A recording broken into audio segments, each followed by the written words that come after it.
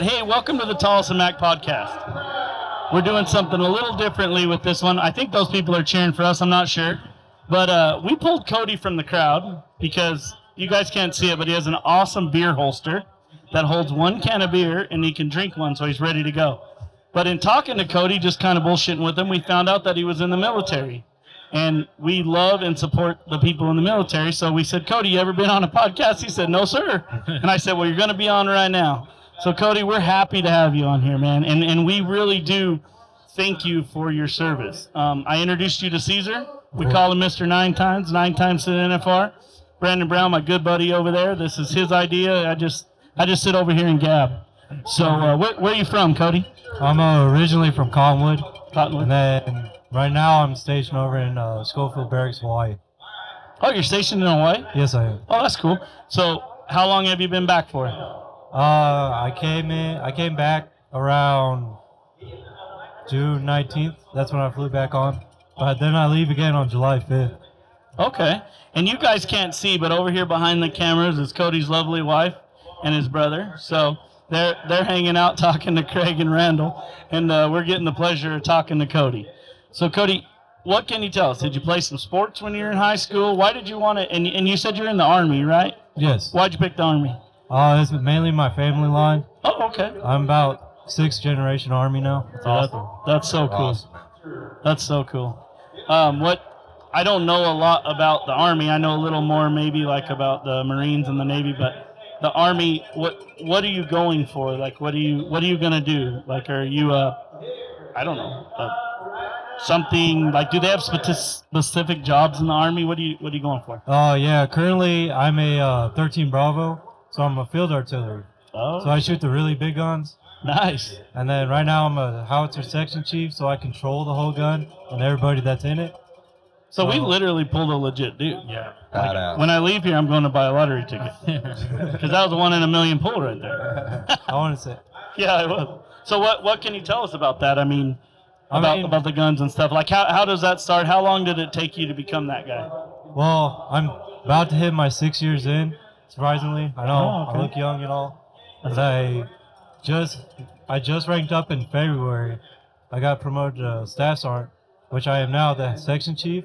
So I'm above them all. And I mentor them, teach them, and all that on every aspect of that howitzer. That's so cool. So, I mean, there's not one thing about that howitzer that you don't know. I don't think there is. You don't I think know there that is? thing in and out. That's why I am where I am. Right. Okay. All right. So that's what we say about Cesar. He knows the rope in and out. That's why he sits where he is, and everybody has their job, right, Cesar? Yes, absolutely. So when you go back, like, what's your duty? You go back and you keep training those guys, or do you prepare to go to another country somewhere? Do you go somewhere? What do you do? Yeah, we actually just got back from a rotation through the Pacific. I went to the Philippines, met with my counterparts over there, Oh, that's cool. trained with them, saw how they did things, and we showed them some things. Awesome. Awesome. Do you come to this Prescott Rodeo every year? I mean, Actually, no, because I haven't been able to take leave every year to come to it. This is actually one of my first time coming down together. Great. And you said how long have you and your wife been married? We've been together a whole 2 years as of the 26th. Cool. Congratulations. What drew you into coming to rodeos and stuff? I was into the rodeo community when I was younger. Okay, I cool. started off with bull riding at 12 years old. Oh, yeah. And then I wanted to do bull riding professionally, but I chose the Army instead. Probably smarter. Man, I don't know. Army's hurt me quite a bit. So. Yeah. I went to a recruiter when I was in college because I wanted to go. My grandfather was in the military, too. He was World War II. He was in the Navy. And so I went over there, and they told me, I cut my thumb off when I was a kid roping. And they said, I told them I wanted to be a Navy SEAL. They said, listen, man, the Navy SEALs are the elite of the elite. You know what I mean? They said it'd be hard for you to do it. And so at that time, I decided I'm going to go rodeo after that. Yeah.